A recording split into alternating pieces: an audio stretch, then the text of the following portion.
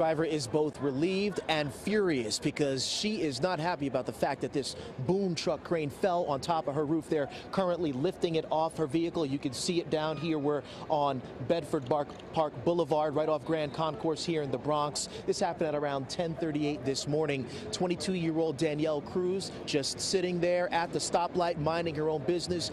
Out of nowhere, she saw the light pole first collapse, and then milliseconds later, the entire boom crane fell down on top of the roof of her car. Miraculously, she was not injured. She did not suffer any serious injuries. She immediately got out of the car. People who were standing on the sidewalk ran over to help her out. She immediately called her mother. We spoke with her a few minutes ago. She left the hospital. She only has a busted lip, but otherwise she's doing okay, and she is already planning to sue. Take a listen. That lawsuit is about to slap. You're already planning to sue? Most definitely. The fact that I wasn't able to react even makes it worse, because like if I would have been a few inches forward, they would have had a casualty on their hands. So the fact that I'm standing here. The boom was attached to it and it failed at the lowest point. The cause of the failure is under investigation. She has, believe it or not, minor injuries. She's very lucky. She was in the car behind me, and the way the boom crossed the car just missed her, and she's going to be fine.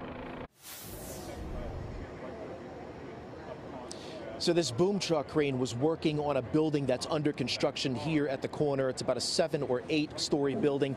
Fire officials say that it's been under construction for the last few weeks. They've been completing about a floor a day. I spoke with Department of Buildings. A spokesperson there gave us a wealth of information. The last time inspectors were here before today was August, late August, where they turned up just one violation that had to do with improper lighting and the height of the shed over the sidewalk. Nothing to do with the boom truck that collapsed today. But after inspectors conducted another inspection after today's incident, 3 new violations, none of them having anything to do, as far as we know, with the boom truck. As a result, a partial stop work order has been issued. Construction here cannot resume until they resolve those issues. I've been trying to reach Mr. Rosalio Rojo from Allstate 12 General Contracting Group. He's the listed owner of the site. A woman has told me 3 times on the phone over the last couple of hours that he's not available. She keeps telling me to call back. I've also been unable to reach a Jesus Rojo Garcia.